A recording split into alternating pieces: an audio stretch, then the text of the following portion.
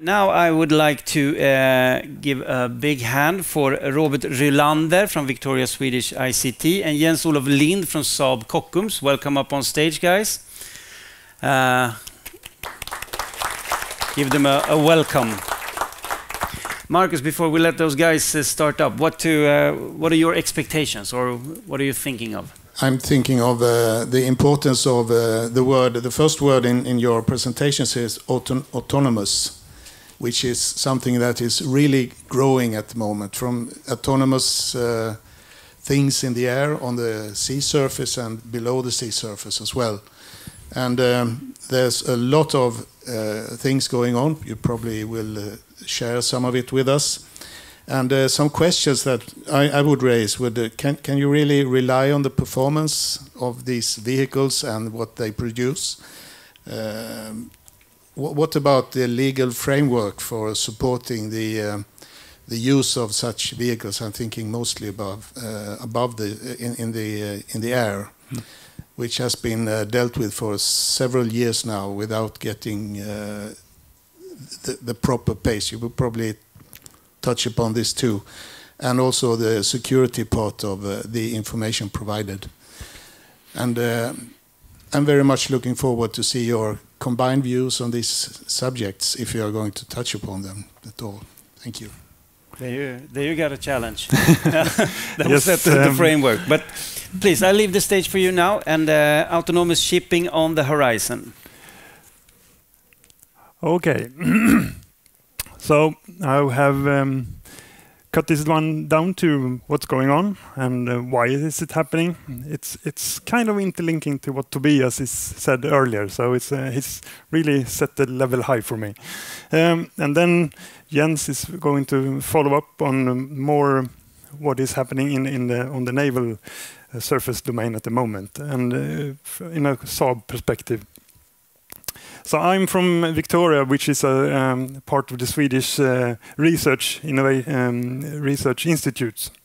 So we are a broad family, and we're going to be even broader after New Year. But so Victoria, if you Google Victoria, Swedish ICT after 2017, you will probably end up at a page that is called RI.se. So, and there's another bunch of research people, and we are kind of in the middle of the academics and the industry. So we are in the middle part, in the gap. So what is an autonomous, or we would like to call it a remote operated vessel? This is a system picture from a large project that is ended, Moonin. So we have the vessel, we have some sensor input, we're going to have some kind of control. We have maybe a manned or an unmanned bridge, or a partially unmanned, and we're going to have all these sensors in the infrastructure of the vessels. All this is going to be kind of connected. What is going on in the other domains? So as Tobias said, what are we doing?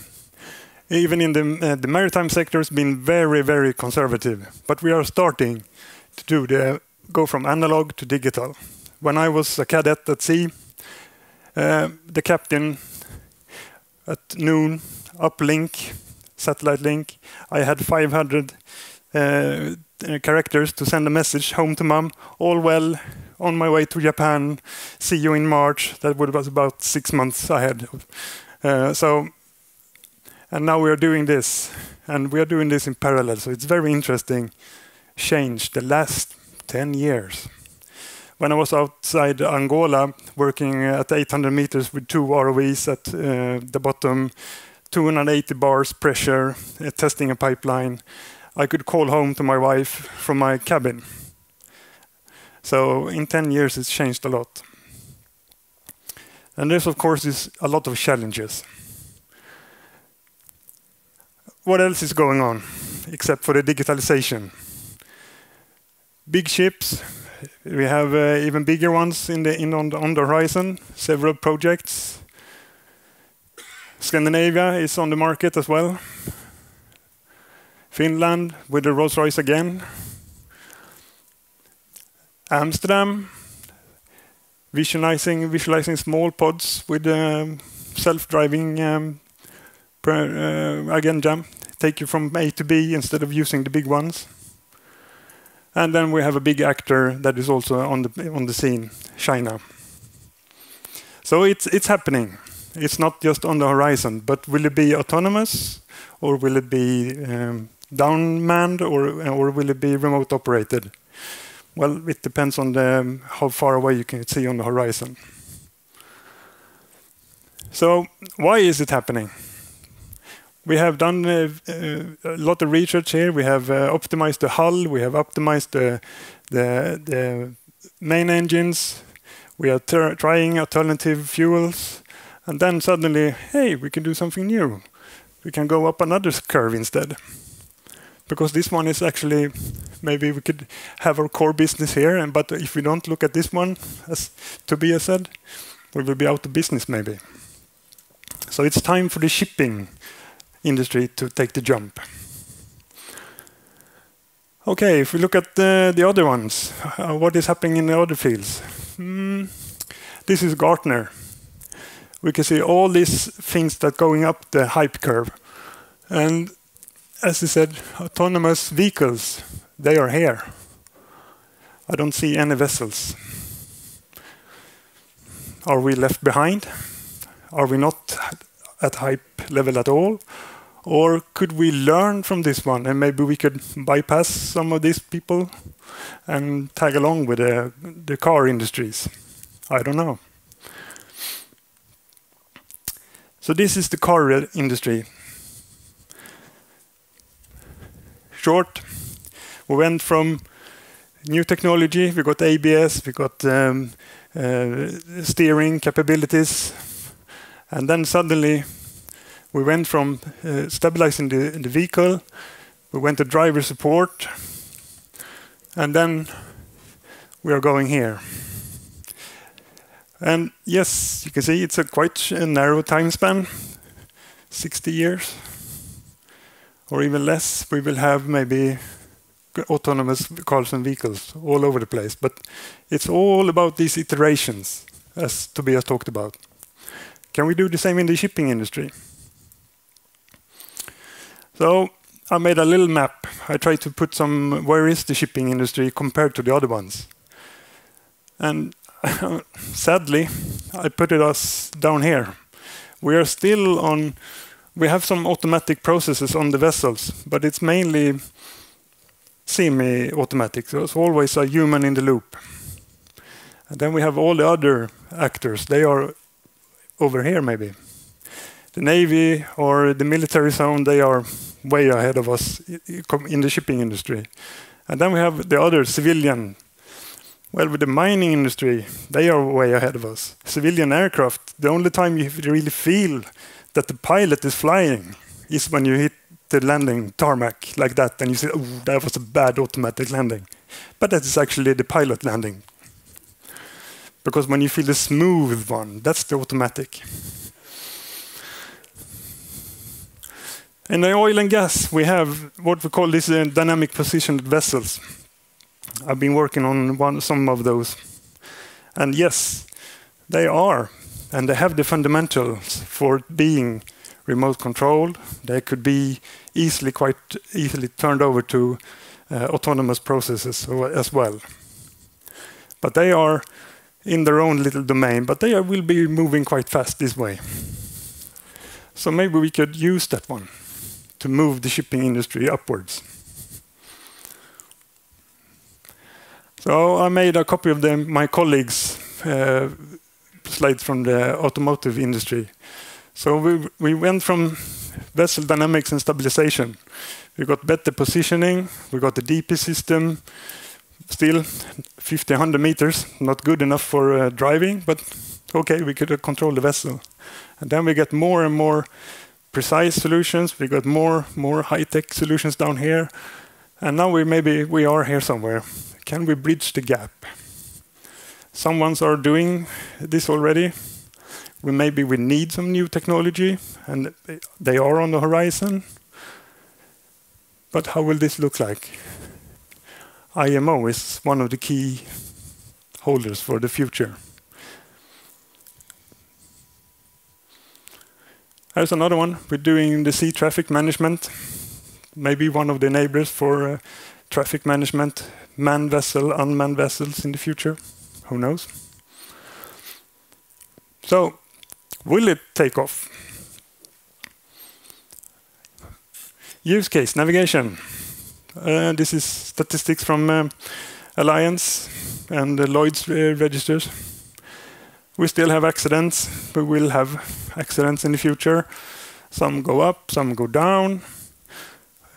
But machinery stands for 50%. And then we have collisions and wrecked and stranded. Maybe they are linked together, I don't know. How will it look for the autonomous? Is it better to remove the human in the loop? Will this one go down? I don't know. Do we put in new risks and hazards into the system? Maybe they will go up. That will not be acceptable. So, yeah, we will see. Cargo. Is this going to take off with autonomous? This is DHL, as you see. Look at the vessel. That's how they foresee shipping. It's not an autonomous vessel. But at least it's uplinked.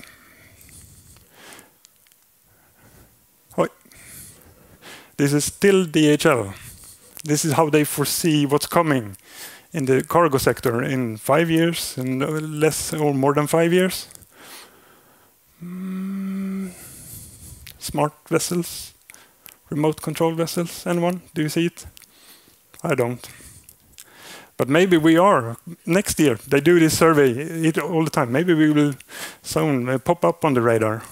Again, we have unmanned up here. So automatic, robotics. So maybe we can bypass and jump to that point directly. Because if DHL doesn't see any use with autonomous vessels, who will?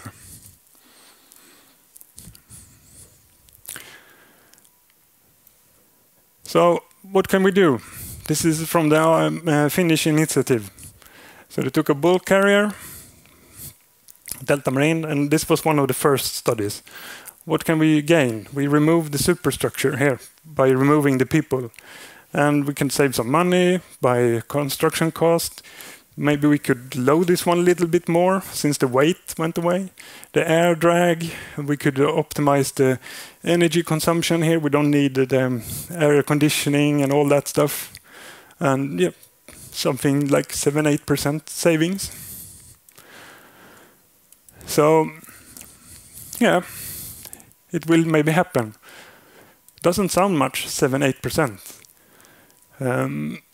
Do we need to do other things? Will we keep on the heavy fuel oil?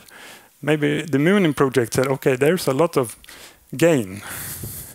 But if you have to switch to have redundancy or low maintenance in the engine room, we have to go to the diesel. The cost will go up instead maybe for an autonomous vessel because we're going to have double systems. So who knows? At the moment, diesel is quite cheap compared to a couple of years ago. So, but if the oil price goes up again, we will put more efforts into this one. There's another project that goes on. If we could load a vessel 10 more centimeters on the draft from as tankers, and they say they have an earnings of $3 per barrel, that would still give us a lot of money on the bottom line. So if we could downsize the vessel with the superstructure, save 7% maybe. We could load the vessel a little bit more. Yes, there is money on the bottom line for this. So it could be happening. And then is this one. Environmentals. Will we have less collisions? Will we have more vessels instead of fewer vessels sailing the seas? What will they do? Will they speed up? Will they speed down? Is it the bigger vessels like the EEE, the Maersk ones that will be remote control, or is it even smaller vessels? Maybe one container at a time instead of 12,000. That is will be the driving force for this one. So, yes, the conclusion that we foresee, if the cargo shippers, if they don't see us as something vital for their business, who's going to buy an autonomous vessel? Because it's going to cost a lot of money. So we have to be seen on the DHL radar to be booming or getting into this market, I think. Social. Fewer personnel on board, of course, we could save money. Then we need a shore center. Maybe we will need more people in the shore center, but maybe the wages will be lower, or we could work more efficiently. That's still vague how that will look out. But something will happen. And we have social issues, like we have a lot of, or at least in Scandinavian countries, we have quite maybe 1/5, 1/4 student is a female. And they are really good students, maybe the best ones. Then they go at sea, they work a little short time at sea, and then they go ashore. So we lose their competence. And then maybe they end up in the shipping industry on the shore side, which is good. But if we could maybe have a shore center, that maybe would be an attractive place for a more equal society to work in, instead of the maybe a bit rough, manly, unfortunately, traditionally shipping that I still foresee. So it could be a social factor that this one is for equal. And again, we can have people in the Scandinavian monitoring the vessel when it sails in the Pacific, and when the vessel sails at night in the Atlantic area, we could switch over to Singapore, and they can monitor the vessel. So there's a lot of these new features that could surface, a new, but we don't know how it will look yet.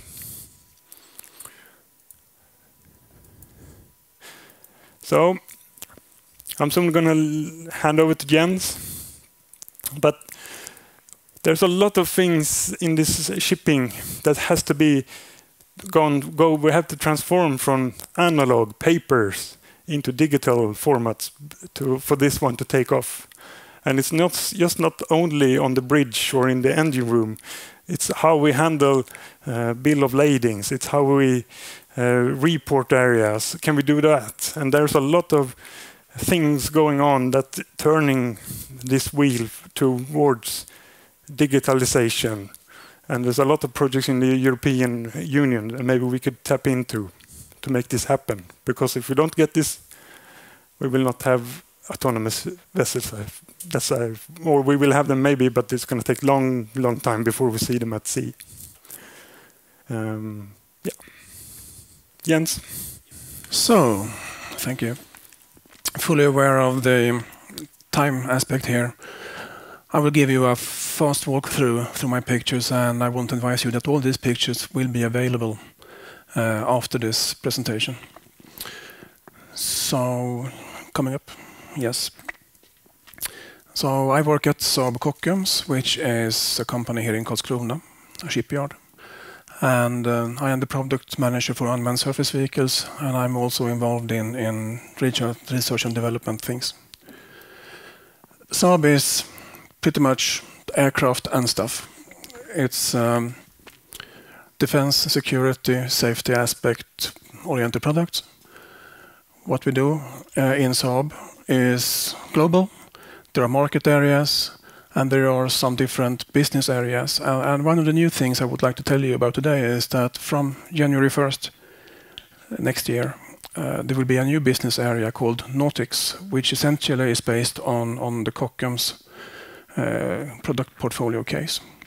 In addition to that, there are aircraft, weapons, sensors, communication systems, and some support things. And the things we do at Kockums is in order to support naval operations. Naval operations, military perspective, is the pursuit to maintain shipping to and from the countries we are supporting. homeland defense, force projection. The things we do here is not typically containers. It's about surveillance, reconnaissance, force projection, mine warfare, anti-submarine warfare, stuff like that. In order to go through that, there is a number of different boats. And what we do at Saab is that we can build submarines, we can build surface ships, and we also do maintenance and support. And what you see here, just connecting to previous presentations, is that we have some well-established core competence products. We also have a running R&D program beginning quite a while ago with unmanned surface vehicles. And that program is done here in Karlskrona. This is where we have the shipyard, and this is where we have surface development and also the test area for unmanned surface vehicles. This is just adjacent to the Navy base. But there is also people in Malmö designing submarines, and we also have a maintenance shipyard in the southern Stockholm archipelago in this Cold War base that is now under lend lease for Saab. So what we say that we do underwater technology, we do air-independent propulsion systems, we do stealth technology, that is ships that you can't see on radar or can't hear. We do lightweight constructions, mine countermeasure systems, including shock, and also the unmanned surface vehicle thing. And just to give you a slide pointing this one is core technology, where we are right now. This is the A-26 submarine that is under construction. So this is the main bulk of what we are doing at Saab at the moment, Saab Kockums. What we also do on the surface side is that we provide mine countermeasure systems. And here it's a matter of fact already existing mine-sweeping system for the surface and underwater mine hunting systems that already have autonomous capabilities and already can be used as standalone unmanned units, more or less connected to surface control units or to cables, or on program being autonomous for underwater measurements. And this is part of the Saab portfolio. Saab is working on unmanned systems in many different domains. So what we are doing now is that we are trying to mesh together what we have learned in detect and avoidance programs, in air control programs. Here, the safety regulations for unmanned maritime systems deals with legal aspects on a European scale, and also standardization of the communication protocols so that different kinds of vehicles can communicate with each other. And that is obviously part of the what you say, not the legacy, but we have been seeding these development programs for over 10 years.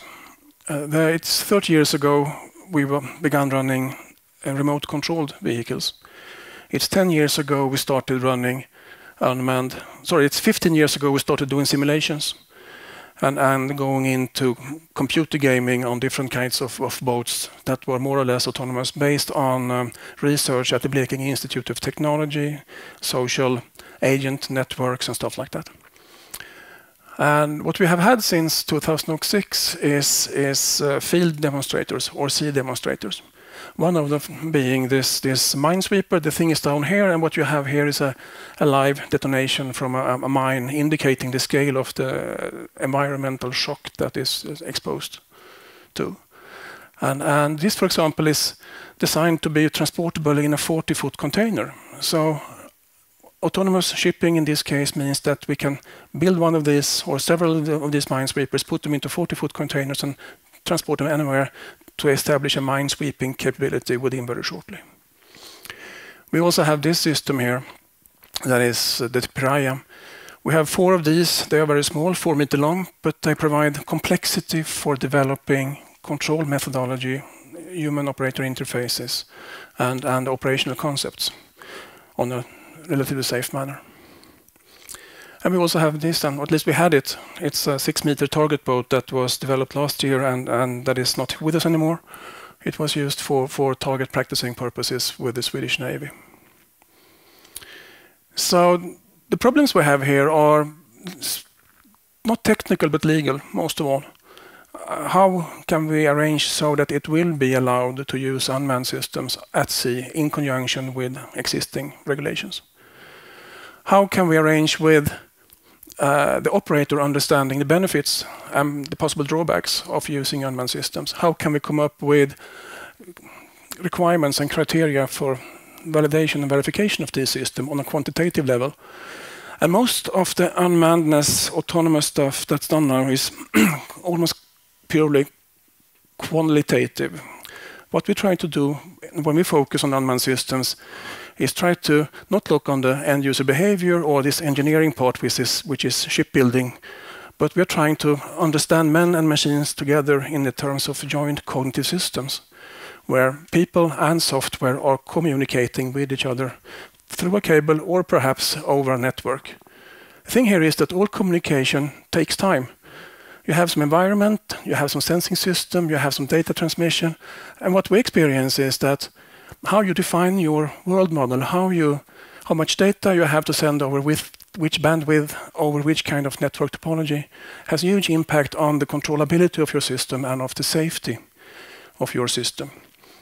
And to get quantitative in these matters, we have applied this model, which is kind of getting some recognition now, where we say that if these are people and these are onboard programs, the communication goes back and forth. And what we realize is that at some level, we will have to allow the software to be authorized to run by itself. So the quantitative question here is, how do we define the communication requirements and under which we quantitatively can arrange and allow for the onboard software to run by itself? So what we're looking at here is, well, first of all, having one boat go on autopilot route. That's pretty much neat. We have dynamic positioning systems or dynamic positioning systems, because what we do is that we run with running targets, so to speak. We look into swarming concepts and we do look into mission level operations. And this is interesting because this allows for the introduction of dynamic obstacles, which means that based on swarming concepts, we identify a very scalable architecture for handling other boats that are running around in the area. For example, recognized on AIS systems and or on other means by optical sensors on board radars. So we think that while these are stovepiped, going into swarming systems will allow us to upgrade the number of units at the same time. So rounding up, there are a number of more or less Saab-supported national initiatives that are taking place right now.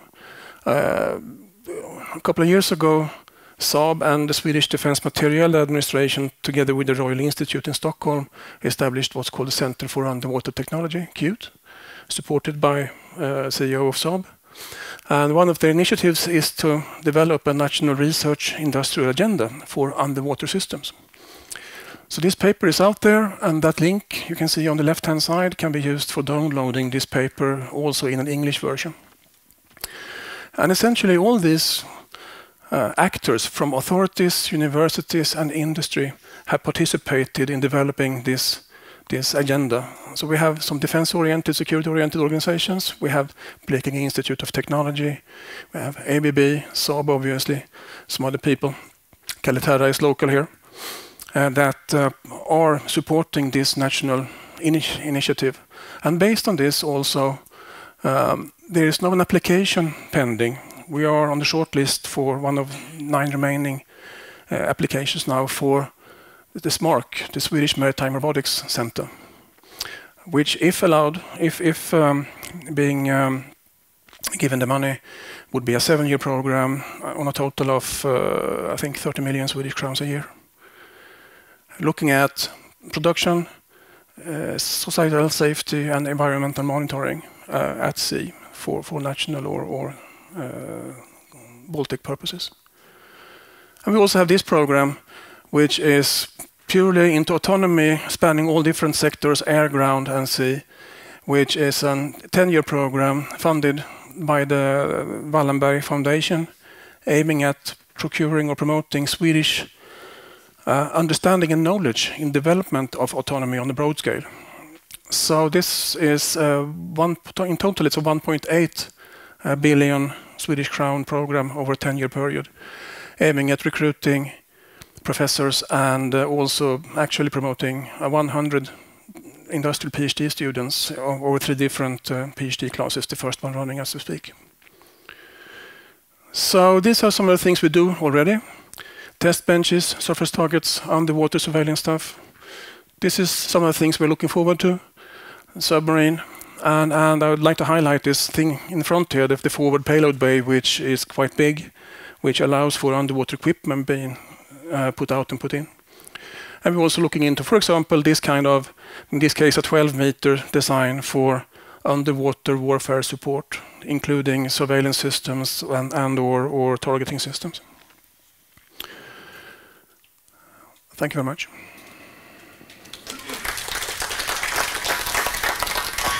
Very good. Thanks a lot for that. While you're thinking of a smart question to put up here to the guys, Marcus, did you have any reflections from this? Yeah, I immediately came across to a discussion I had with a friend of mine who is a captain of a large container ship. He runs across the Baltic to and from. And I introduced the idea of in the future being a new system called Auto-Captain. But he didn't like that. He thought it was enough with an autopilot. But I know why he thought that. Anyway, thank you very much for a very good presentation. And obviously there is, apart from the technology part, there is a large cultural thing to be handled between different sectors and dual use or multiple use capabilities between military and civilian applications, as we have seen example for today. And it's actually, in my view, it's not actually the capabilities. They could be, there are different civilian capabilities and military capabilities, but the technology could be shared. And how about that? Is that on a growing scale, or is it still not movable, so to say? Or what is happening with the dual or multiple use of technologies in this field? Who is? Yeah. Well, we were on a conference, me, Jens, and one of the answers is sharing is why I'm standing here together with Jens, because we are working together to share this into the civilian domain. But we were in a conference in Amsterdam this summer, and most of the projects are going on over the world, from Singapore, China, and have started in the military domain and then are scaling up, as they say, into the civilian more and more. So yeah, it's a transfusion or transfer of knowledge, yes, I would say. And I agree with you, and I would say that the civilian sector and the military comes from 2 different ways in here. The civilian, in order to benefit from the technological development, but on the technology side or sub side, it's actually mostly a matter of being accepted as operators in the common environment, which is currently unclear from a legal perspective, and we also want to participate in developing operational concepts together with military users and civilian ones. Thank you. Okay, we have a question from Mr. Robert in the back. Thank you, Markus. Robert Bursiewicz, Automatyka, Poland. This is a very interesting topic, and we are both fit inside it. Because from one side, our company is doing all this kind of HVAC and piping systems, which are to facilitate men on board ships. And from the other side, we are developing automatic systems, robotics. So we are also aiming the other curve that was mentioned. So we are already thinking about the future and our future products and services. But all that we spoke as per now is leading us straight toward matrix. Yeah, because at some point we are meeting this singularity point, which was mentioned before, when the machine will outsmart us. So my question is, because all these initiatives will success, this is for sure, this is the only matter of question of why. And when, not why, when. But is there anybody, any kind of authority that is asking the question, how can we control it, or are we even able to put it into reality without threat? I don't know, IMO or some other bodies do ask that question. I'll take that one. And I assume you're not speaking of controlling the matrix, but controlling shipping in this case. And there was a conference last week on international maritime law and unmanned systems. IMO will be addressed to the next Maritime Safety Council 98 in May 2017. And we are gathering some kind of a consensus group now. In Sweden, its representation is the Transportation Authority, and it's the European Defence Administration, it's the British Association, and we also have the Americans represented by industry and the Coast Guard, that has to speak. In addition to that, there are also the South Koreans and the Chinese in the same conference opening up this question. So yes, it's now well accepted in the IMO domain of things that unmanned systems are here, and the question is how, under what circumstances do we have to adjust the instruments, legal instruments that IMO is working. And the baseline here actually is the kind of definitions that I indicated here to agree upon how to describe autonomy, how to describe unmannedness, first of all, before we go into doing any kind of legal work. But we have contact with that, and the work is on an international level recognized and starting. Thank you for the question.